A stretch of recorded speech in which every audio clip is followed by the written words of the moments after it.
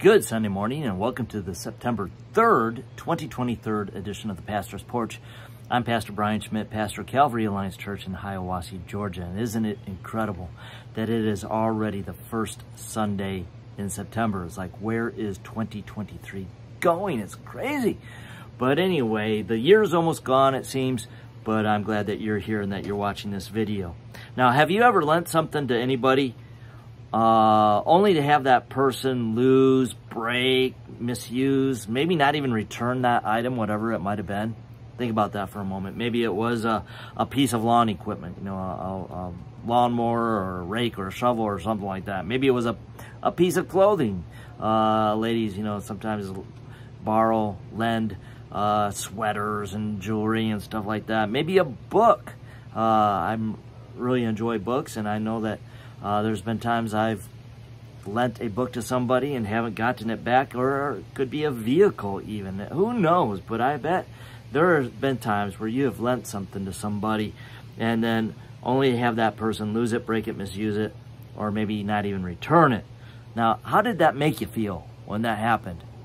Or if it hasn't happened, but use your imagination, how would that make you feel? All right? You probably makes you a little disappointed in the person. It could make you a little angry, upset, all different kinds of emotions. Now, think about that for a moment. And then I want to ask this question. Could it be guilty? Could it be that we are guilty of misusing something that we have that belongs to God? Think about that for a moment. Peter addresses that issue in our text for today as we're going to the book of 1 Peter. We're in 1 Peter chapter 1, verses 17 through 21. 1 Peter chapter 1, verses 17 through 21, where Peter says this. He says, and if, and that little word if there, it's better to say since, all right? In the usage and in the Greek there, in Colossians, it says, there's a verse in the King James that says, if you be crucified, and it's better if it's since, all right? And since, all right? And since you call on the Father, who without partiality judges according to each one's work, conduct yourselves throughout the time of your stay here in fear. And the word there for fear in the Greek is phobos, all right? We get our English word phobia from that, all right? Verse 18, knowing that you were not redeemed with corruptible things, like silver or gold, from your aimless conduct received by tradition from your fathers, but you were redeemed, a little Schmidt paraphrase there, you were redeemed with the precious blood of Christ, as of a lamb without blemish and without spot. He indeed was foreordained before the foundation of the world, but was manifest in these last times for you, who through him believe in God, who raised him from the dead and gave him glory, so that your faith and hope are in God. What a neat passage of Scripture. This morning I just want to make 3 points, and I think they're going to be quick points today. And the first point is that before we are saved, we are slaves to sin. And it says there in verse 18, knowing that you are not redeemed. All right, that word redeemed has different meanings. It has the meaning of to release by paying a ransom.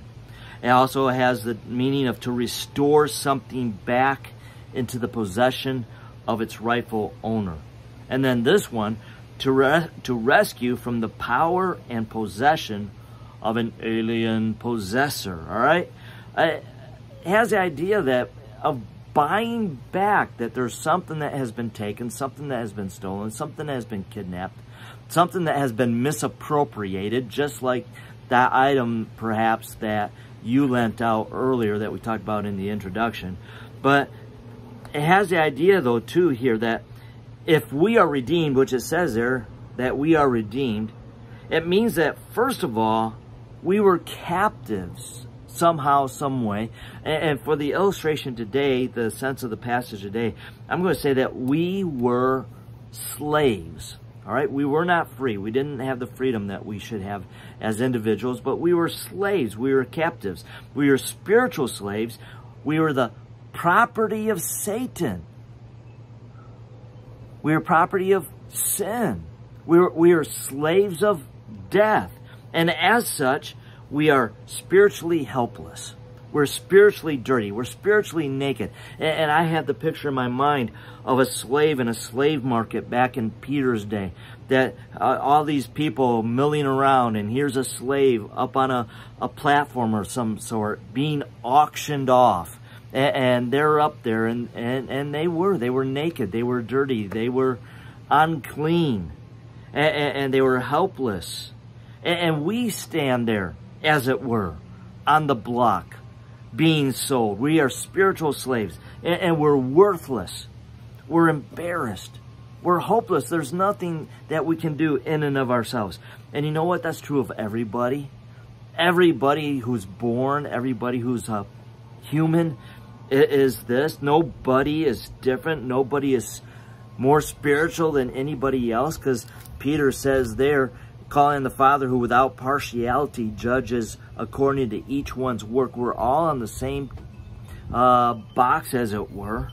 All right? We are all sinners, from the greatest sinner to the greatest saint. All right? You think about people who have lived in the greatest sinner. You know, you think maybe names like Hitler comes to mind, or Stalin. All right? And you know what? They were spiritual slaves, but so was Mother Teresa. So was Billy Graham. All right? We are all sinners, from the greatest sinner to the greatest saint. Romans 3:23, very familiar verse, says, for all have sinned and fallen short of the glory of God. And you know what? We cannot save ourselves. There's no way we can buy ourselves out of that spiritual slavery. All right? We can't save ourselves. We can't do it by money. Peter says there, you're redeemed not with corruptible things like silver or gold. It doesn't matter how much money you may have. You're still a spiritual slave. And he says we can't save ourselves by religious tradition. That's what he says there. Corruptible things. And he says from your aimless conduct received by tradition from your fathers. All right? So it's not of works, Paul said in Titus 3, verse 5, not by works of righteousness. And so we are all slaves to sin. We're slaves to Satan. We're slaves to spiritual death forever and ever. And there's no way that we can save ourselves. These other things, money, religious tradition, other things, Peter says that they're corrupt. All right? That word means that they're subject to decay, disintegration, even death. They're corrupt. I can't help but think the lights, the power goes out, the electricity goes out, and it's like, wow, I need to get a flashlight. And you go rummaging through the junk drawer. You have a junk drawer at home, I bet you do, and you look in there for that flashlight, and you find the flashlight, and it's this flashlight you haven't used for years. And you go to click it on and nothing happens. It's like, oh, the batteries must be dead. And you, in the darkness, maybe you have a candle or something, I don't know. But you screw the top off there and you look at the batteries and, ooh, have you done this before? All right, the batteries are all corroded and nasty, and they've lost their power. But they're nasty, they're corrupted, they're corroded. That's the picture I get of what our things look like when we try to save ourselves. Things like silver and gold and this stuff. And Peter says also that it's aimless, all right? Your aimless conduct. That word aimless means empty, vain, worthless, of no account, all right? And so there's no way. There's no way that we can save ourselves. Not by money, not by religious tradition. These things are corrupt. These things are aimless. But we need to be redeemed. We need to be brought out of our slavery. We can't do it ourselves. Perhaps you've tried to do it yourselves.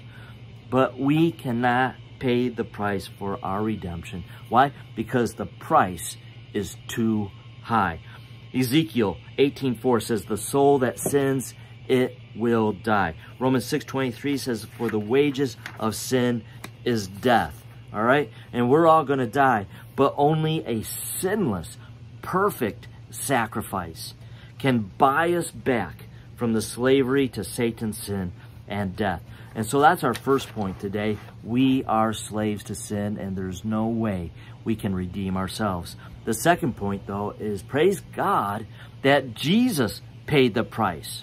Jesus paid the price to redeem us out of slavery. And Jesus loved you so much in spite of your wretchedness. Jesus loved me so much in spite of my wretchedness that he paid the ransom price. Peter says that here in verse number 19. He says, again in verse 18, knowing that you are not redeemed with corruptible things, but 19, but with the precious blood of Christ, as of a lamb without blemish and without spot. Praise God, Jesus died for us. Christ died for us. Romans 5:8 says, but God demonstrates his love for us in that while we were still sinners, Christ died for you. Hey folks, Jesus is the only one that can buy you out of your slavery to sin. Jesus died for you. He paid the price to buy you back from the slavery of sin. And praise God, Jesus is. 4 things that Jesus is that Peter tells us here. First of all, Jesus is perfect. He says there, as of a lamb without blemish and without spot, there in verse 19. That word blemish has the idea of an imperfection from within. You were born with that blemish. Remember back in the Old Testament, the Israelites were told to offer sacrifices. They were to cover sin. It didn't take away the sin. It just covered the sin temporarily. But the lambs that they were supposed to use were to be without blemish. That means the lamb could not have some kind of physical defect that it was born with. But then he also says here that lamb without blemish and without spot. The idea of spot there has the idea of an imperfection from without. Something that has caused a stain from without. All right? And so Jesus Christ here, he was the perfect sacrifice. He was without blemish. He was perfect from within. He was without spot. He lived a perfect life here on earth, and as such, he was the perfect sacrifice, ready and willing to die on the cross for our sins. Jesus is perfect. The second thing is he is precious. It says there, with the precious blood of Christ. Precious. The idea of being of value, of great price, of honor. And in the book of Revelation, when it talks about the new city of Jerusalem, and it talks about the foundation walls and the things, and very often, 5 or 6 times, it talks about the preciousness, all right? It's of value. It's of worth. And Jesus is precious. Jesus is of worth. And the blood of Christ that saves us from our sins is more precious than anything here on earth. The blood of Christ is more precious than the most luxurious sports car. All right, I don't know what the most expensive sports car is. I hear things about Bentleys and Maseratis and those kinds of things. And some of those cars are thousands and thousands and thousands of dollars, more than I can imagine. But the blood of Christ is more precious than any luxurious sports car. The blood of Christ is more value, more precious than the most elegant of mansions. And here in Hiawassee, we're about 2 hours from Asheville, North Carolina. And in Asheville, North Carolina, there is the Biltmore Estate, a huge mansion built by the Vanderbilt family years and years and years ago. And I've never been there, but I know a lot of people that have, and they say it's incredible. It's incredible. And no wonder it's incredible, still incredible, because of the admission price they charge to get in there, from what I understand. But the blood of Christ that saves us from our sin is more precious than the most luxurious sports car. It's more luxurious than the Biltmore mansion, and it's more precious than even the most dear of human relationships that we have. All right, the precious blood of Christ. Jesus is perfect. He's precious. He was promised. All right, he said there in verse number 20, he indeed was foreordained before the foundation of the world. And the idea here of this word promised, of this foreordained, it has the idea of a building being built according to the blueprints. The blueprints are laid out, and the contractor takes those blueprints and he knows exactly how to build that building. In a way, that building is foreordained. It's laid out in the blueprints. And that's the same of Jesus being the sacrifice for sin.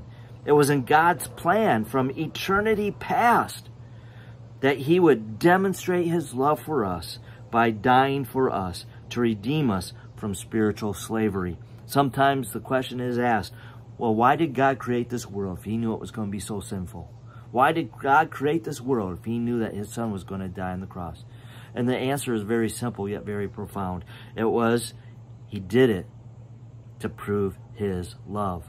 It says that God is love. And it's like, yeah, we believe that with all our hearts. God is love. But how did God prove this? He proved it by sending his son to be our Savior. Jesus is perfect. He's precious. He's promised. And then I like this one. He is present. Not a present, but present. It means he's here with us even right now. Verse 20, again, Peter said, he was manifest in these last times for you. That word manifest means to make visible, to make clear, to make known, to make apparent. All right? It has the idea of turning the light on. All right? And it's like, oh, duh, I get it now. And Jesus came. He was present in a physical body to make manifest God himself so that we could know who God is through his son, the Lord Jesus Christ. Jesus, by coming to earth to die for us, has turned the light on, revealing the incredible love of God for his lost and dying creation. And you know, in speaking about being present, you know, Jesus is with us today through his Spirit. Even as I do this video, Jesus is with me here through his Holy Spirit. As you're watching this video, wherever it is that you're watching this video, Jesus is with you right now. And he is here, and he's not quiet. He's here in his Holy Spirit, but he's talking to you. He's pleading with you.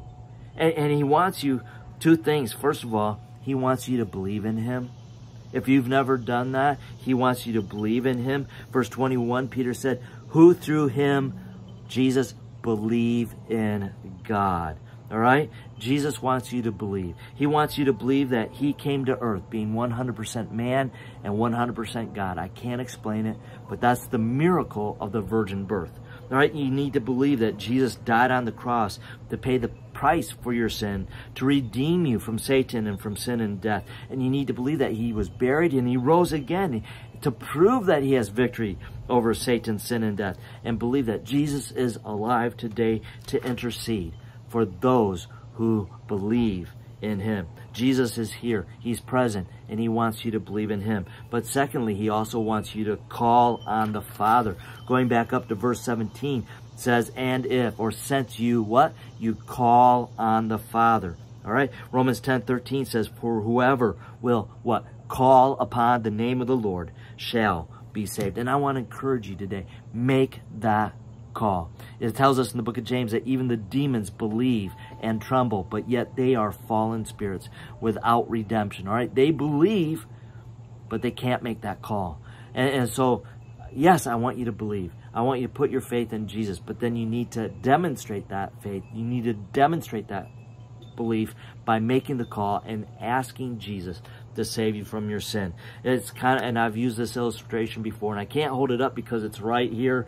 I'm using my cell phone to make this video, but it's like we believe that if something happens, we're in a group of people and somebody is sick, somebody's having a heart attack, somebody's having a stroke, maybe somebody has an injury, they break a leg, maybe you come upon an accident as you're driving, and there's people who are hurt and need help, and we believe, all right, we believe, we know it up here, that this thing here, if I get my cell phone out and I call 911, that help will come, the paramedics will come, the firefighters will come, and they're going to be able to help us. All right, I believe that, but until I actually make the call, it's that belief is of no value, of no worth. And so Jesus is present today, and he wants you to believe in him, and he wants you to make that call. All right, so praise the Lord. We're slaves to sin, but praise God, Jesus paid the price. We must call on him. But you know what? The third point today is that we must live for Jesus. All right? We must live for Jesus. He has paid the price for your soul. You belong to him. He has paid the price to redeem you out of slavery. All right? To redeem you from Satan and sin and death. But because he has redeemed you, you are now his property. And you must now live for Jesus. 1 Corinthians 6:19-20 says, or do you not know that your body is the temple of the Holy Spirit who is in you? Galatians 4:6 tells us that's the Spirit of Jesus Christ himself. All right? Do you not know that your body is the temple of the Holy Spirit who's in you, whom you have from God? Get this, and you are not your own. You don't belong to yourself. You are not your own man. You are not your own woman. You are not your own person to do what you want to do. For you were bought with a price, that price being the very precious blood of Christ. Therefore, glorify God. All right, glorify, praise God, magnify God in your body and in your spirit, which are God's. So Peter says, since you have called on the Father, he says in verse 17, he says, conduct yourselves throughout the time of your stay here in fear. All right? Conduct yourselves in a manner that brings honor and glory to God. Conduct yourselves. Live your life in a way that demonstrates fear of God, a reverence of God. All right? And it's really interesting. That word conduct means to actually, and it's not, I'm trying to think what I was going to say. It's a verb, all right? Conduct. It's not your conduct, the noun, but it's a verb here, conduct, all right? It has the idea of overturning. Get this. It has the idea of turning back. It has the idea of turning upside down. It means that you're going to live differently because Jesus is your Lord and Savior. It has the idea of a drastic change, right? It has the idea of, and somebody wrote this, to turn around from living like the world in order to live for Jesus. And then he says that we're to do this throughout the time of our stay here. All right, the length of your stay. And it's really neat because this is a theme that we're seeing in the book of 1 Peter. It has the idea of a sojourn. It has the idea that this stay here is temporary. It has the idea that we're foreigners here, that we're just passing through. We're those ducks out of water. All right? And so Peter says, conduct yourself admirably here. Conduct yourself in a way that brings honor and glory to Jesus here during your stay here. But remember, your stay here is temporary. It's not long term. Now, why work for temporary things here, which will be of no consequence when we are going to live in heaven forever and ever? Why do we spend so much time and effort on stuff here when our stay here is we're just passing through? Now, years ago, back when Debbie and I pastored a little Baptist church up in Elgin, Illinois, I had to work at, well, I had the opportunity. Let me put it that way. I had the opportunity to work at a McDonald's in the morning shift. I'd get up, I'd be at McDonald's at 5 o'clock, and I would open up, I'd get everything ready for the day, and then until 9 o'clock, from the time the store opened until 9 o'clock, I worked the front counter. And that was always a lot of fun because we had a high school across the street. And so there was that brief 15-30 minute chaos when all the high school students were coming in to get their sausage biscuits and stuff. And then we also had the senior citizen population that would come in, and they'd get their senior coffee, and sometimes the senior ladies would say, you know, I'd like a senior coffee, please. And I'd have to say, oh, I have to see your ID. You don't look old enough to be a senior. And they, oh, you're so sweet. Anyway, but I had this opportunity to work at McDonald's. And I remember, though, that there was this one younger kid that worked there too, and it just drove me nuts. And I'm going to tell you why it drove me nuts, because my mom and dad, and hey mom, say hi to mom here, but they taught me that when I had a job, that I was to work at that job. All right, and if everything was done at the job, I needed to find something else to do. I needed to find something to keep me busy, because I was there to work. Well, obviously this kid's parents didn't teach him that, because when we didn't have customers at the front counter, he would just kind of lean back and take it easy. Or he would take those little syrup, and I should have brought one with me. All right, the little syrup packets that you get at McDonald's with their hot cakes, he'd take those and he would stack them and make little pyramids and stuff. And it's, oh man, it's like, hey kid, you know, wipe down the tables, restock the cups, you know, find something to do, right? But he was just kind of existing. He was there to work, but no, he just took it easy.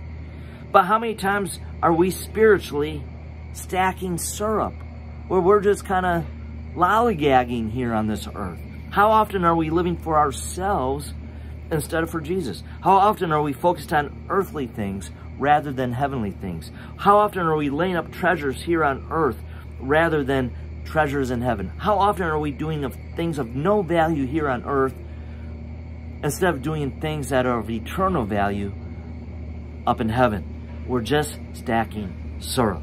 And so this is only right. This is only right that Jesus gave his life for us. We should give our lives back to him for whatever he would have us to do. Now, there's a movie I like to watch. It's one of our favorites. It's been a little while since we've watched it, but it's called The Count of Monte Cristo. And it's based on the novel, The Count of Monte Cristo, written in the early 1800s by Alexander Dumas. And but the story is about a guy named Edmond Dantes. And he was falsely accused of a crime of conspiring with Napoleon, and it's set in France. And so he is thrown into the Chateau d'If, all right, a very terrible prison indeed, on an island, a desolate island right off the coast of Italy. And he goes there, but after many years, he escapes.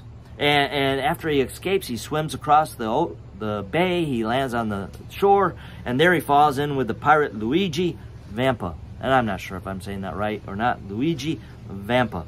And as soon as he gets caught by the pirate Vampa, he is forced to fight Jacopo, one of the pirates that has fallen out of favor with Vampa. It's like, I don't know what he did. He took some of the treasure for himself, and so Vampa's not really happy with him. And so what Vampa does is he says, all right, he didn't know what the guy's name was, but Edmund, you're going to fight Jacopo to the death.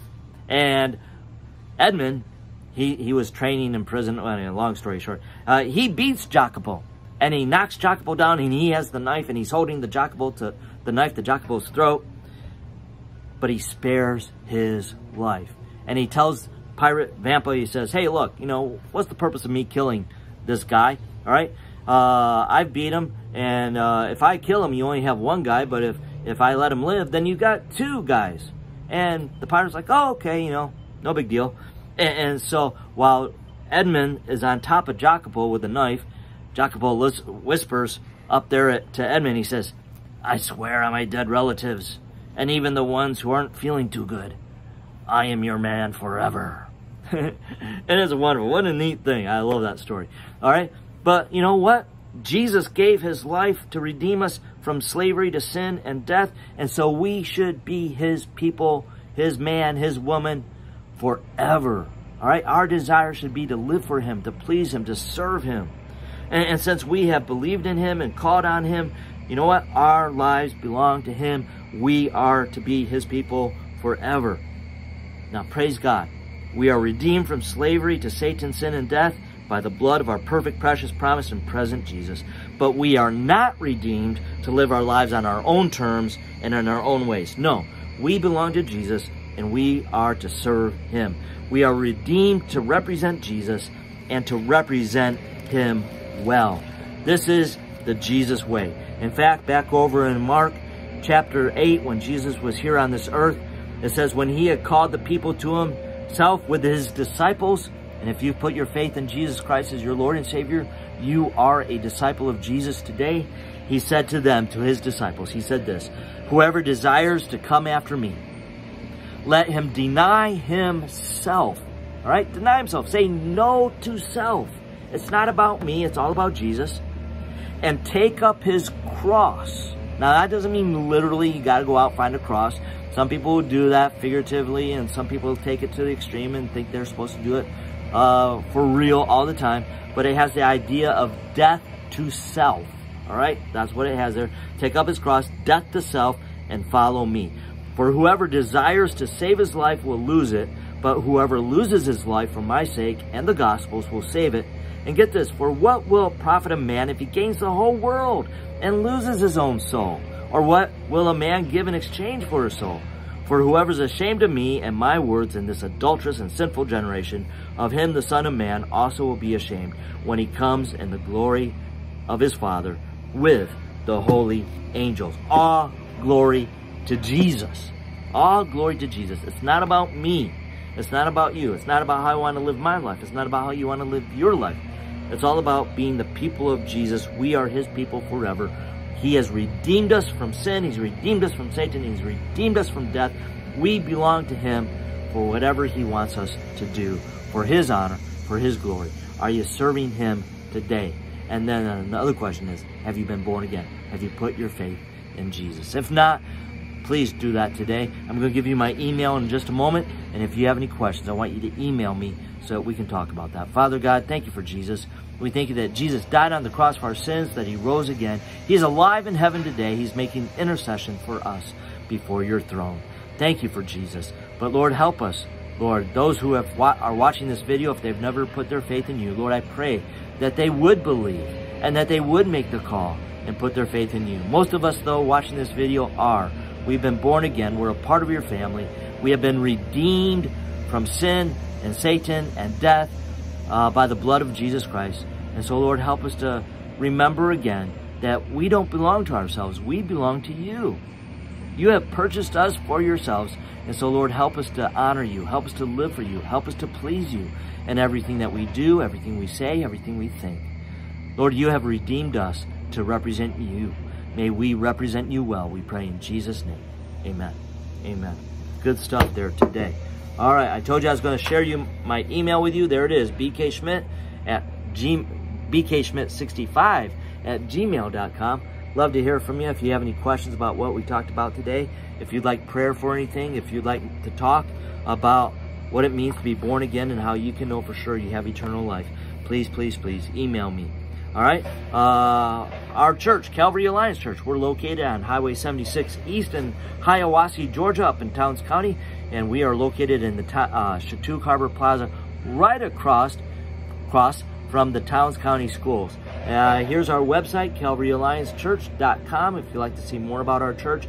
And then this is what we're a part of. We're a part of the Christian and Missionary Alliance and cmalliance.org. Encourage you to go there. Wonderful, wonderful movement of people that have a desire to exalt Christ and to make Christ known even to the most hardest parts around the world. Sunday morning worship, 10:30, nothing fancy as always, just family. Looking forward to a great service this Sunday. We have our Tuesday morning ABF going through the book of Revelation. We're in Revelation chapter 13. We're talking about the beast that comes up out of the sea, the Antichrist. Some scary stuff. So I'm like, wow, I'm glad I'm not going to be here, Lord willing, for that. But 9:27 in the fellowship hall. And then on Wednesday, we have our prayer meeting, 6 o'clock. Encourage you to come pray with us. And if you're not able to come pray with us, but you'd like us to pray for you, again, send those prayer requests, bkschmidt65@gmail.com. Kind of loud in the neighborhood today. I hope you've been able to listen to the sermon. Have the hummingbird feeders. I think I've heard the hummingbirds zooming by. It's really neat to have them around. But God bless. Have a great week. We'll talk to you again next week.